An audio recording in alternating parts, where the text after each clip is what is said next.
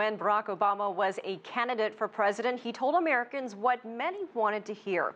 Elect him and he would end years of fighting in Afghanistan and Iraq. Now, it's becoming clear Obama will leave office with U.S. troops still in both countries. CCTV's Sean Callebs joins me now in the studio. And Sean, why is it so difficult to leave completely? Well, the United Nations, for example, says that the Taliban is now in more areas of Afghanistan than it has been in the last 14 years since the U.S. invaded in 2001. If you add in the fact that ISIL is making inroads and al-Qaeda continues to find a safe haven in the rugged mountains, it provides more perspective on why U.S. troops will remain there. 14 years of fighting. Thousands of Afghan civilians and international troops wounded or killed, and no easy way out for U.S.-led fighting forces. We still need training and equipment from the coalition forces. We need their support. They should stay longer in Afghanistan. It was late 2001. The U.S. invaded Afghanistan. The U.S. blamed the Taliban, an Islamic fundamentalist group, for providing a safe haven for al-Qaeda fighters. This was just a month after the 9/11 attacks shocked the world. Fighting grew, but at the end of 2002, a year later, there were fewer than 10,000 U.S. forces in country. In 2003, the United States turned its military might and its attention to another fight, in Iraq. Shifting focus to Iraq allowed the Taliban to regroup in Afghanistan.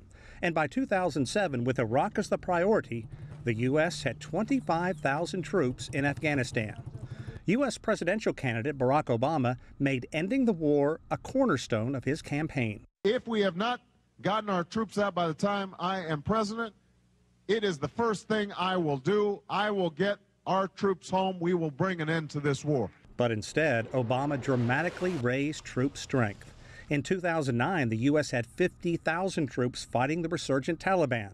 In 2010, more than 100,000. Meeting in Chicago in 2012, U.S.-led NATO allies said their mission was changing. The combat troops will be pulled out of Afghanistan by the end of the year. In 2013, only trainers will remain.